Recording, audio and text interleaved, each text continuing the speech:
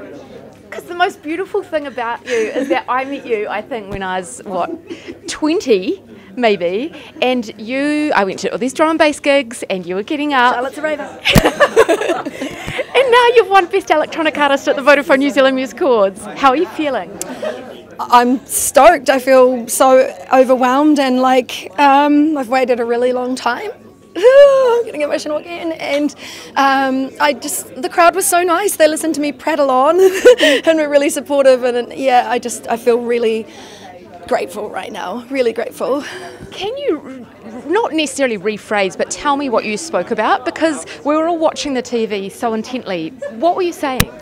I was just saying how I've been in this industry for 18 years, and I guess a lot of people know me as like the first lady of New Zealand drum and bass, but I'm still pretty much the only lady. And I was just saying that, you know, that there is a place for women in drum and bass. Our scene is amazing. It's really welcoming and wonderful, and the promoters and the other DJs are so wonderful, and they want more sisters as well, and I definitely do.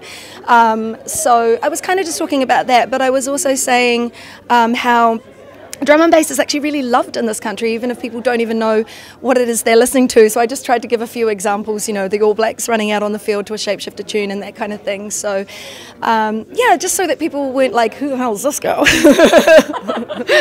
Drum and bass feels like it still is underground, but hopefully by you winning this award and that speech, you'll take it bigger.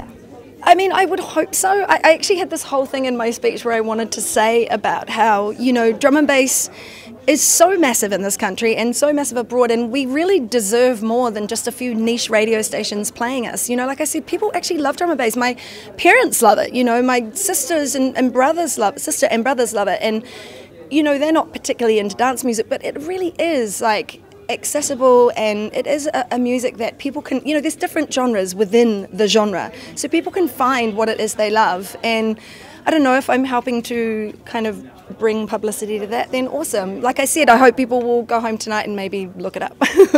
What are you working on at the moment? I have just finished touring America last week, so I'm a little tired still. So I've been touring pretty much all year, and then I've got the summer festivals coming up, and then next year I'm going to have a little downtime and get back in the studio and start working on the next project. This is really a true validation, though, of all your hard work. It really is. It really is. I feel emotional you getting it. It's really beautiful. Thank you. Thank you, babe. Really deserving. Thank you. Yeah. Bye.